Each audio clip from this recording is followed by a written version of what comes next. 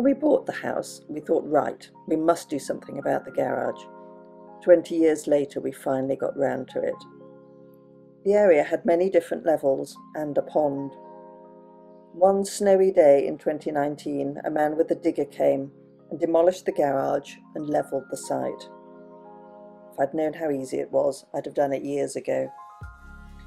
We wanted to create a sheltered, almost walled garden. It was also our opportunity to grow the plants that wouldn't thrive on our heavy clay elsewhere in the garden. We added tons of grit and manure, and now I have a very small Piet Oudolf inspired bed. Grasses, verbena, rudbeckias and angelica now seem quite happy. Primulas and hostas edge the path.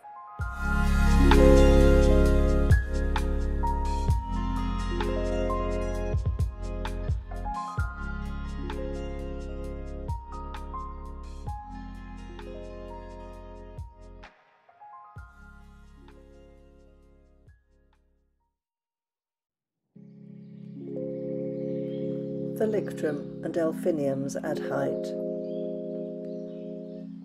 Dahlias, which I leave in over the winter, replace the tulips and the wallflowers and the forget-me-nots of spring.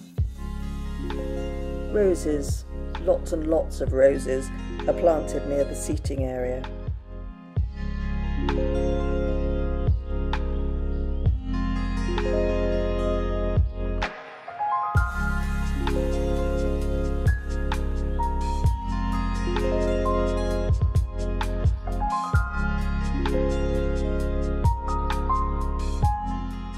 A mimosa tree grows against the warm brick, and at last I have a wall to grow wisteria over. The old church door came from a reclamation yard in Wales, and now most days you will find me gardening very happily behind the blue door.